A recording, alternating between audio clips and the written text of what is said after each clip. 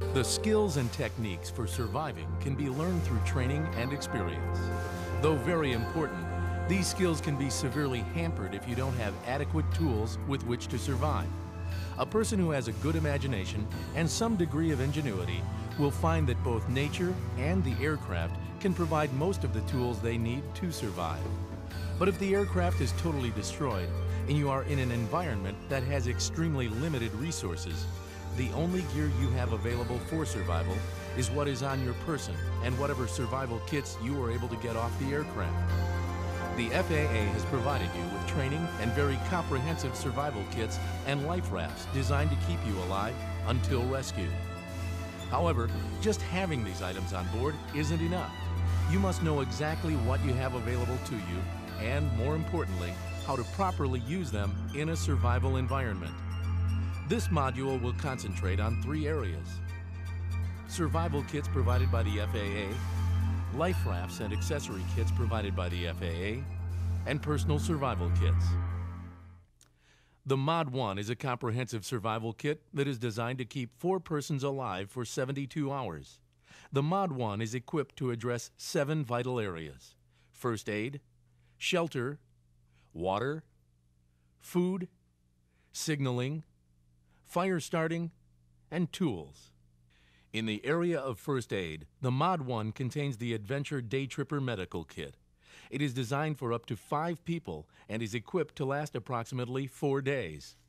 Its contents include a brochure, an illustrated guide to life-threatening injuries, bandage scissors, splinter picker forceps, double antibiotic ointment, antiseptic towels, tincture, butterfly closure strips, mole skin, mole foam, surgical gloves, antimicrobial hand wipes, sterile dressing in various sizes, adhesive tape, adhesive bandages in various sizes, trauma pads, gauze bandage, cotton-tipped applicator, elastic bandage with Velcro, acetaminophen, antihistamine, ibuprofen, safety pins, accident report and pencil.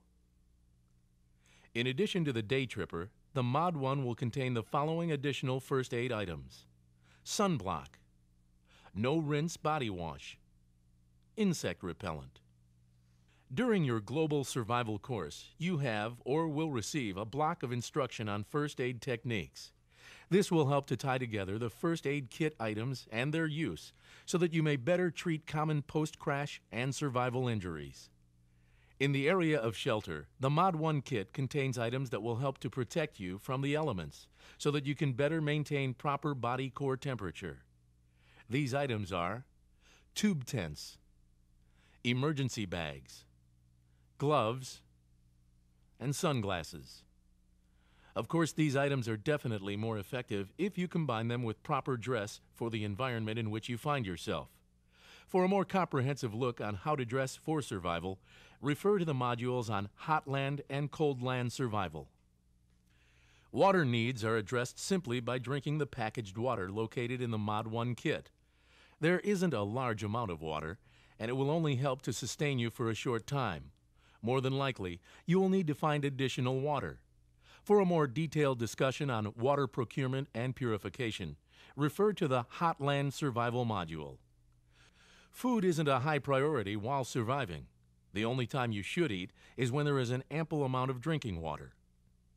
As mentioned, there isn't an abundance of water in the Mod 1 kit, so if additional water is procured, at least 2 quarts per day per person, you can safely eat the survival rations in the kit. The Daytrex bars located in the Mod 1 have the ideal macronutrient profile: high carbohydrate, moderate fat, and low protein for surviving in extreme environments. Read the eating instructions on the package before consuming. Signaling devices located in the Mod 1 kit are plentiful and effective. Each signaling device will have clearly written and simple directions. Read the directions well in advance of use and have signaling devices at hand for instant deployment. The signaling devices contained in the Mod 1 include signal mirror, MK13 day-night flare, strobe light, gyro jet flares, the Orion Ultimate Signal Kit, which includes C dye marker, orange smoke flare, whistles, signal mirror, solar blanket, and aerial flares. Especially when dealing with pyrotechnics, flares, great care must be taken in order to protect you and fellow crew members from potential harm. Items in your kits that are designed for fire starting are plentiful. Fire can be a survivor's best friend. A fire will provide survivors with warmth, security, protection, a way to purify water and cook food, as well as acting as a signaling device. Before we address the fire starting devices located in the Mod 1 kit, we must first learn the steps in starting and maintaining a fire. There are a few considerations in picking a spot to start your fire. Make sure you are not starting it in a place that may cause a wildfire. Avoid areas with dried and dead grasses. Don't start it under or near coniferous trees. Don't start it too close to the aircraft, or you may risk igniting spilled fuel. It is also a good idea to look up. Look for a snow overhang that could come crashing down on your fire. In general, just take a good look around for possible hazards. Next, consider the ground on which the fire is to burn. Brush away all dead leaves till you get to bare earth. Find some rocks that range in size from your fist to about the size of your head. Make your fire pit about 3 feet in diameter and encircle it with the stones. Pile the stones up to a height of approximately 1 foot. If in deep snow, where it may be impractical to dig down to bare earth, you may have to cut green logs about 3 to 4 feet in length and make a fire platform.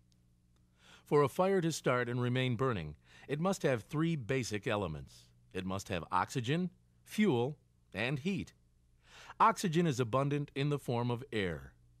Fuel will most likely be procured from nature or from the kit. Heat will be generated from one of the various fire starting devices in the Mod 1 kit. Before you make the first spark, gather all material you will need to start and maintain your fire. First, you need to gather some tinder. A good example of tinder would be fine dried grass, dead and dried pine needles, cotton, paper, magnesium, or powdered wood. Simply put, anything that ignites easily and burns hot is considered tinder. Next, you'll need to find some kindling. Examples of kindling would be small twigs, thicker grasses, wood shavings, and thin chunks of dried bark. Finally, you need to find some fuel. Fuel would be material ranging from just slightly bigger than kindling to full-fledged logs. Always get 3 times the amount you think you will need. Get tinder, kindling, and fuel all at once and have it near the fire pit. In the pit, you will need to get your tinder piled up in a spot where it is protected from the wind. The next step is to put a spark to the tinder. Ensure that the tinder has a lot of oxygen coming into it. If you put a spark to the tinder and nothing happens, it usually means you have the tinder compressed and insufficient oxygen is feeding the fire. Spread the tinder out slightly and try again. You may also want to gently blow on the tinder to get it going. Once the tinder has ignited, start putting the small tinder on top in a teepee fashion. Progressively work up to the small kindling, then start adding your fuel. Remember to keep your fire just big enough for you and your crew members. Too big a fire exacts a large drain on your energy reserves to keep it going. The Mod 1 kits are sufficiently equipped to make fire starting a cinch. For tinder, you will find chemical fire tinder. These are tablets of highly combustible material that burn hot and slow. To get the tinder burning, you will find matches, metal match, a magnifying glass, candles. With the tinder and spark source present in your kits, your job would simply be to procure the kindling and the fuels. In those instances where it is difficult to use a spark-based fire starter, you may opt to use the campfire starters located in the Mod 1. These devices emit a flame similar to a road flare. They burn for approximately 120 seconds, giving you ample time to ignite the kindling and small fuel. Survival tools located in the Mod 1 kit will help you in several ways. The tools you will find in the Mod 1 are mini folding shovel, multi-tool pliers, krill lamp for interior shelter lighting, saber cut saw for cutting firewood, duct tape, and flashlight. As you have seen, the Mod 1 kit is well stocked, but a kit is only as good as the person who is using it. Know the contents and how to use every item in the kit. As with any kit, the Mod 1 has room for improvement. This is where a personal survival kit will come in handy. Typically, you don't want to duplicate items that you have in existing kits, but here are a few suggested items for a personal survival kit. A sharp pocket knife, a spark-based fire starter or waterproof matches, a cable saw, required medication, extra set of prescription glasses, a small signal mirror, a small bottle of water purification tablets, a trash bag, a solar blanket, a mini flashlight, cotton, 006 steel wool, a small first aid kit, dental floss, and a small fishing kit, hooks, lines, sinkers. A point to remember, keep the personal survival kit to a size that can easily fit into a pocket. The idea is that when you leave the aircraft, so does the kit. Try to keep food items out of personal survival kits because they may leak or spoil. The life rafts that are put on FAA aircraft are of the highest quality. The two life rafts you will find are the Winslow raft or the Switlik raft. But without proper knowledge of the raft and its components, you put yourself and your fellow crew members at a disadvantage.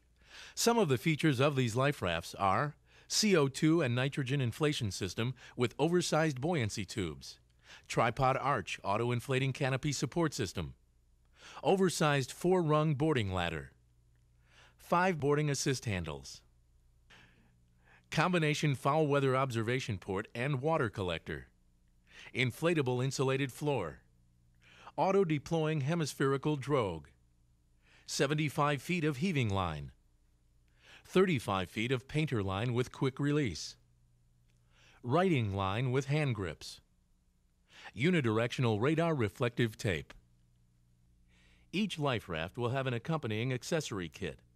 These items will help to make survival at sea a little easier and help to facilitate a quicker rescue.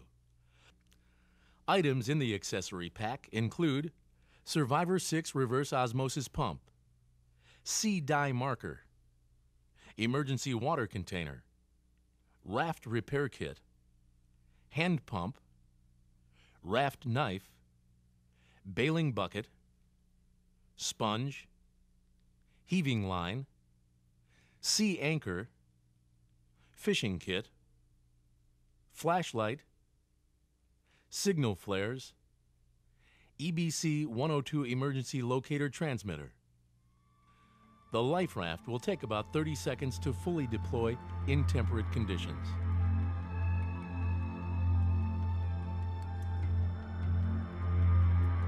For an in-depth discussion on raft deployment, righting, boarding, and survival techniques, refer to the Water Survival Module. As you have seen, the FAA has invested a great deal in ensuring that its pilots and crew members are properly equipped to survive. It is still the responsibility for each crew member to know what equipment is available to them and how to use it safely. Training, knowledge, and preparation in survival will be valuable allies and will substantially increase the odds of your making it back alive.